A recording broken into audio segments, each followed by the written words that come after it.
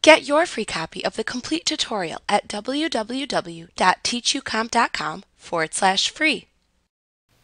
Reconciling is the process of ensuring that your checking account record in QuickBooks matches the bank statement for the account.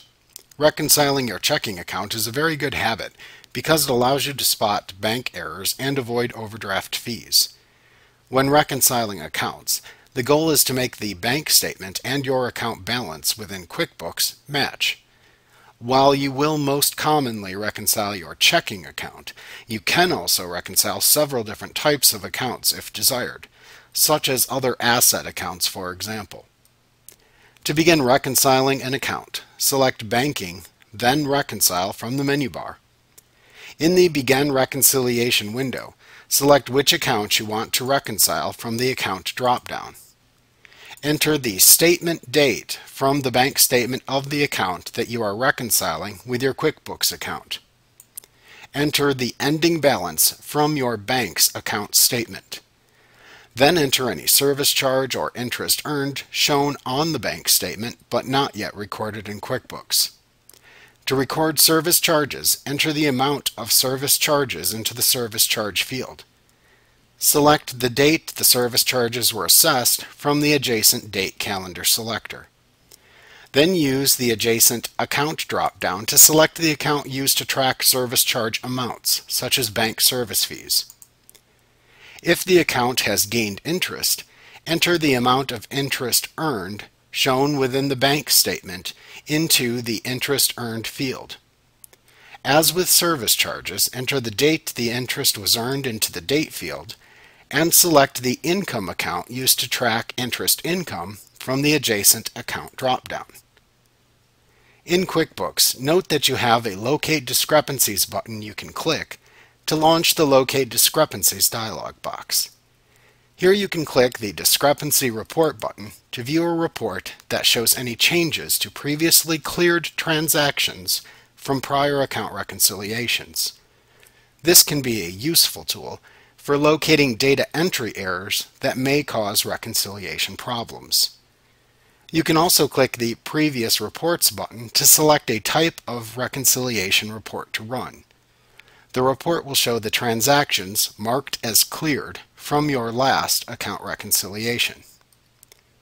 Also notice the Undo Last Reconciliation button that's shown at the bottom of the Locate Discrepancies and also the Begin Reconciliation windows.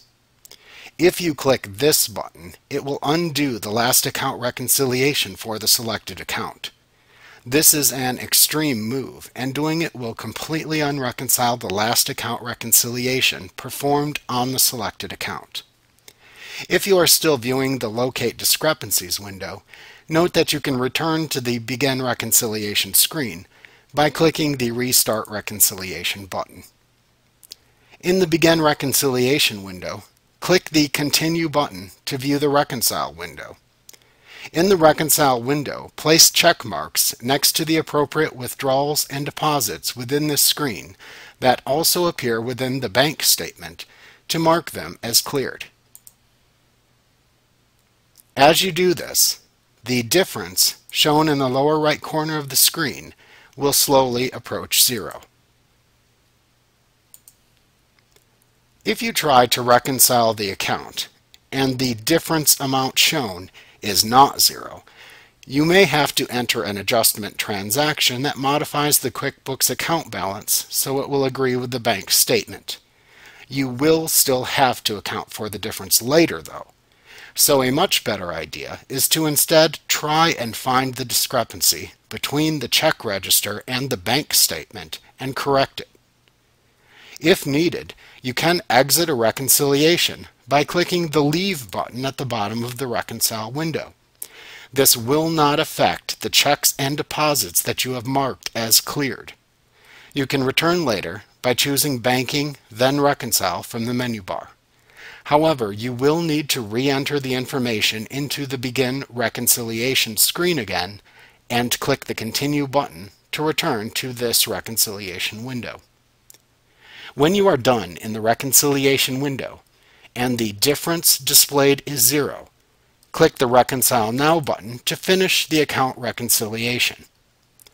At this point, a dialog box will appear, which allows you to print a reconciliation report if you would like one. Like what you see? Pick up your free copy of the complete tutorial at www.teachucomp.com/free.